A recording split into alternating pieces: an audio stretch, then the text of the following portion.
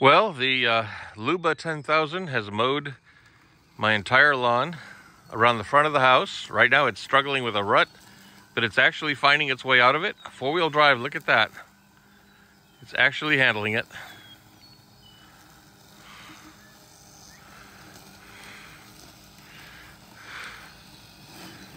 Look at that, climbed out of that rut itself. And here's the amazing thing. Here's some tire ruts done by the roofers. I don't care about the damage to the lawn, but those ruts are 9 inches deep. And that mower went through them and kept on mowing on both sides without a hitch. I was in Bowling Green. I thought for sure I was going to come back and find that mower stuck in this rut.